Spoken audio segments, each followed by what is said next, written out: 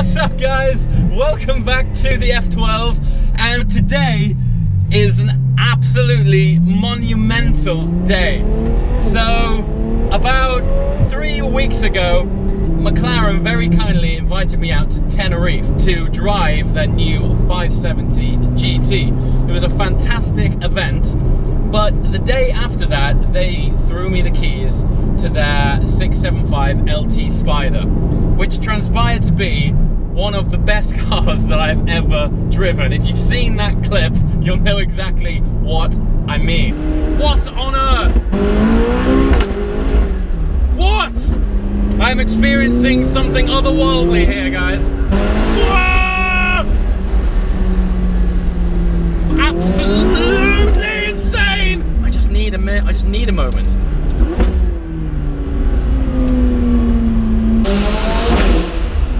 Sold! Now, ever since then, I've been saying to friends, it's the worst thing I've ever done, because it was the best car that I've experienced in such a long time, and every other car I've jumped in, I've been comparing it to the LT. Ever since I got back from driving the LT, I've spoken with McLaren, I've spoken with dealers, I've been crawling through classifieds, trying my best to get hold of an LT. Now, the problem is, they've only made 500 of these cars worldwide. I believe there's around 40 of them in the UK, so needless to say, these cars are pretty rare. And then something monumental happened, and Top Gear featured the LT. It was the fastest car around their track. Jenson Button said he couldn't get one, even though I'm pretty sure he could do. And funnily enough, the following week, I know of 3 people who bought an LT in that week. So prices and premiums right now on LTs have just gone mad. We're talking like 100 grand over list, which is insane. So I pretty much gave up. As a rule, I generally don't pay over the odds for cars, but this car affected me in the heart. You know, it was a totally different thing. And incredibly, I found an LT at the right price at exactly the right time, just before Top Gear went out and just before the market went ape. So yeah, I only went and bought one. And today is the day that we're driving down to collect that car. I can't believe these words are coming out of my mouth. It's been a very short 3-week turnaround from test driving it in Tenerife to being back here.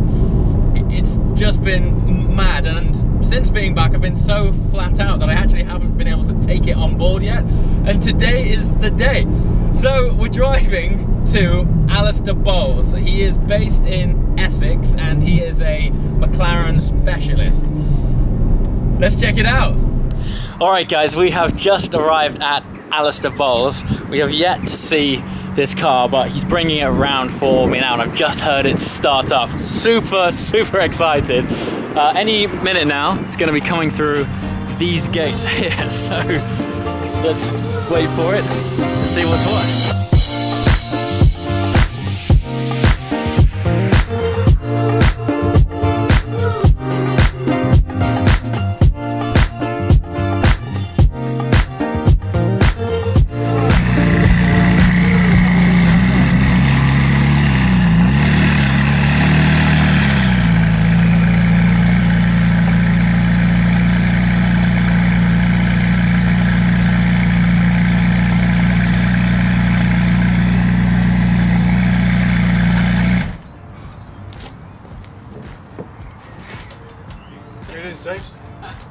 Thank you, a new car. Thank you very much.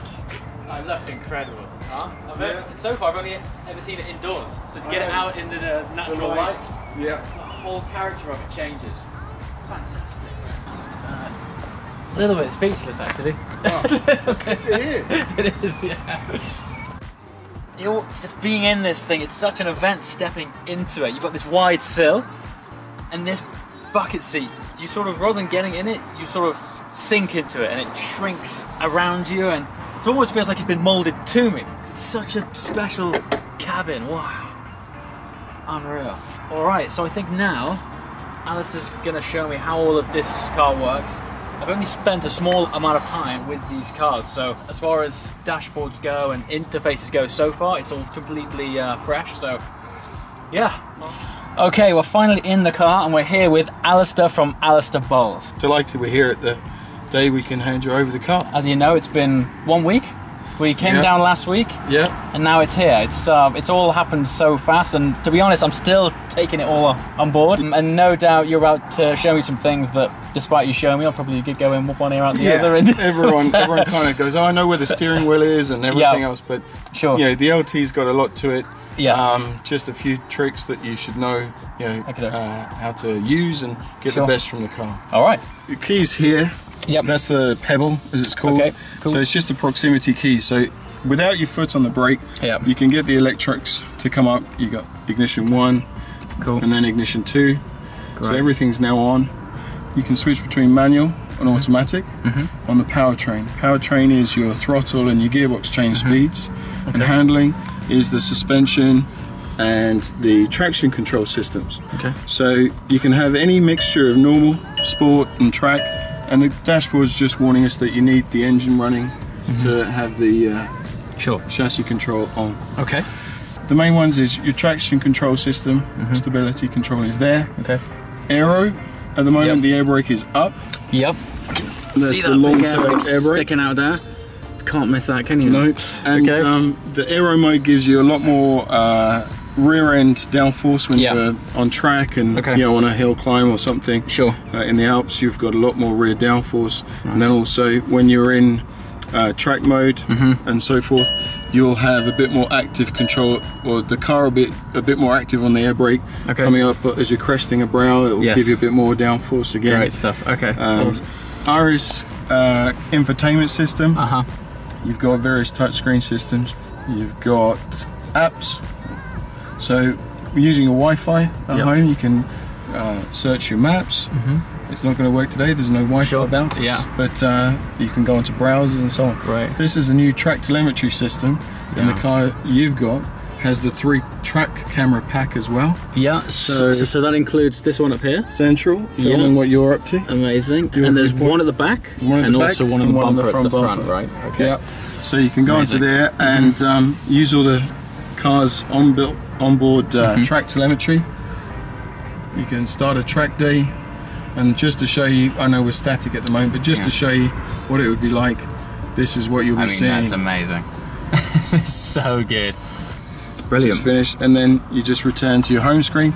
And this little button here is designed as the bird's eye view of the MTC, the Technology Center, such a nice Yin Yang design building.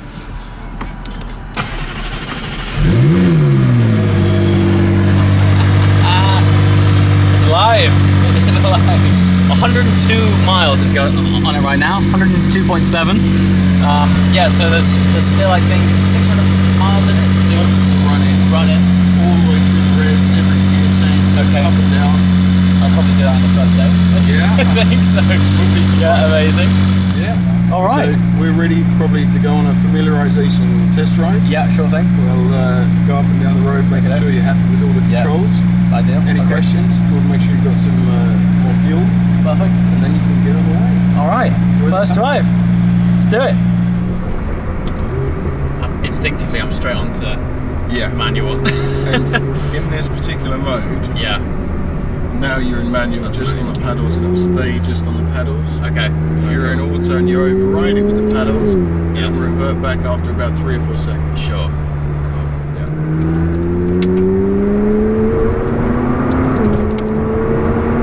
It's just an effortless torque. Yeah. The torque on this is madness. I mean, the F12 has some torque, but this is like thick with it, you know. Yeah. And it comes in from about 2,500 RPM. Yeah. All the way to 8.5, and from 6,000 RPM onwards, you get what they used to call coming on cam. Yes. So you just get that extra thud. My experience at Tenerife is starting to come back to me now. Just that steering weight, that sound, that torque. It's I can't wait that it's bedded in. I'm obviously aware that when I drove that car, tarmac temperature was like 30 degrees. So with this kind of poke and torque, I think we're gonna have to take it steady for some time until we actually get the summer. That's right. Christ, the gearbox is absolutely instant, isn't it? And we're just in the normal mode. Yeah. Lazy, easy mode. This is chill mode, and it's, I mean, it's on par in this mode. Like, when I first drove the GT3, I thought there's no way you can get a gearbox faster than this. Yeah. And this is faster in relaxed mode. Yeah. What are you guys up to at McLaren, man? Like, it is witchcraft stuff. Yeah. Because it rides incredibly compliant as well. But that's the magic. laterally, it's like a go-kart. Yeah. Cool. So, you've been with McLaren then since quite an early start. Yeah, I was introduced to McLaren early in 2010. Okay. Just as they announced the launch of the 12C. Yeah. And I worked with the franchise partners to launch McLaren Knightsbridge at One Lake Park. Very cool. So we saw the showroom opening, Ron Dennis launching automotive as a brand. Yeah, that's very cool. Yeah, it's a unique position to be in. Yeah, so wow. I just, after a certain period, I thought, well, the opportunity is there to start my own business as the first specialist within the brand in the UK. You have a variety of Ferrari and Porsche specialists. Nice. But I just thought, you know, McLaren's what I know now. Yeah, absolutely. And I love the product. Yeah, I just, fantastic. saw out the world's first P1, and I thought, right, now I'm going to run. Now's the time. Yeah, now's the time. Do my thing. I mean, when I was browsing your site, you've got 2 P1s available right now. Yeah. Is that right? Yeah. I mean, you got some serious stock, and you're also heavily involved in the F1 owners group as well. Huh? Yeah. Lucky to be the McLaren F1 owners club photographer. Straight on. We're going to go first left here. First left. And, okay. I'm lucky to have that position and enjoy the, meeting the owners and seeing their collections and going on these fantastic tours with them. What a great experience, man. Yeah. Fabulous. Okay, I've just had my first very short drive in the LT. Alistair's been going through a few controls and features. I'm still taking it on board, guys. It's absolutely like mad. You know, it's just a different experience. Everything's still so new. But we're now at a petrol station, and Alistair has very kindly offered to fill up the tank for me before I head off back home. Holy So, I've just driven off in a new 675 LT. Guys, what is going on, man? Is this actually happening? It's a funny day. It's these days, I mean, as incredible as they are, they're actually quite hard to film because on the one hand, you want to completely absorb the moment, you want to take on board all of the details. This car as well, honestly, it's so advanced. There's more features than a new S-Class on this thing. It's just nuts. And then, on the other hand, I'm trying to do a good job of filming it, so new car collection days are never ideal from a filming point of view. They're a little bit point and shoot, rough and ready, but you know, as I always say, it's always about taking you guys along for the ride, and here we are! We're in a new 675 LT! What is happening? So this is a 2016 car. I believe it was a March build, and when we just picked it up and drove it off there, it had just over 100 miles on it. So it is not run in yet. It is basically brand spanking new. It's still got stickers on it. I mean, the sat-nav screen here has like a sticky protector film on it. You get in it and it still smells so new, but it's got a unique smell to it. It has the Alcantara smell. It's just a weapon, absolute weapon. The steering rack as well is it's so quick. I don't know where to start with it all. So what's happening now is I have to run the car in. We've got 600 miles before we can really boot it. I do have quite a long journey home, which is amazing. As far as I'm concerned, I would drive to Scotland right now to turn around and do it all over again. Yeah, because we're in the new car. It's mad. If any of you guys have been following the journey, which to be fair is only about 3 weeks old, my first experience in an LT was in Tenerife about 3 weeks ago. Since then, I haven't been able to get it off my mind. you guys know that if you follow me on social media, if you follow me on YouTube, the comments and the engagement with you guys has been hilarious. I've had to bite my tongue because there was moments where I wasn't sure this car was going to happen or not. It's been in and out. Prices on these things have been stupid, but we finally found one which is just an amazing example at a reasonable price. And we're here, and now we have many adventures, many videos to come. I want to immerse you guys in the reason that I bought this car. It's just listen to it. And we're going so steady. Man, I don't know how I'm going to do it. I don't know how I'm going to take it so steady for 600 miles, but it has to be done. Run-in period is super important. So what's going to happen from here is, once the car is ran in, and I'm going to try my best to do this within the first few days, we're going to do a proper first drive video where it's going to be filmed properly. It's going to be beautiful. We have tracking shots. It's going to go off. So yeah, I'm going to get these miles out of the way, and then we're really going to immerse you in what this car is all about. We've only driven one really on the hot asphalt of Tenerife up the side of a volcano, which obviously isn't, you know, reality, as absolutely incredible as it was. But now we're in England, we're back in home turf, and let's see what this car is all about, living with it in the UK, where the roads are pretty atrocious, but it's our playground, it's our backyard for driving. We'll take it out to some great driving roads. Let's just sap it up, man. Lots of adventures planned. I'm also going to be taking this car to the Goodwood Festival of Speed next weekend as well. So yeah, I'm not entirely sure where it'll be parked yet. It'll either be in the supercar parking at the top field, or if we can arrange something with McLaren, it'll be somewhere nice that, yeah, hopefully, come and check it out. If you're going to the Festival of Speed, let me know, man. So, long drive home, not long enough, it's only 3 hours. And I just want to take it on board. Alistair Bowles as well. That guy, you know, I've been to some car dealers, I've met a lot of people in the industry.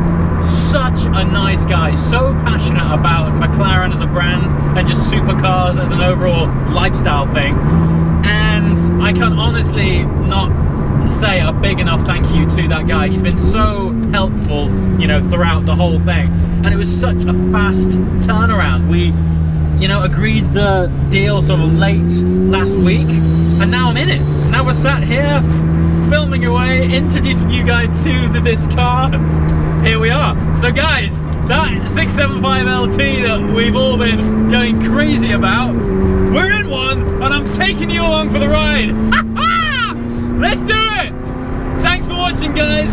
Don't forget, there's gonna be a proper full-on first drive video with this car coming soon. Until then, plenty of pictures on Instagram, and yeah, I'll try and get that video out as soon as possible. And then we've just got adventure after adventure lined up with it. I can't wait. As always, thank you for your support, and thank you so much for watching.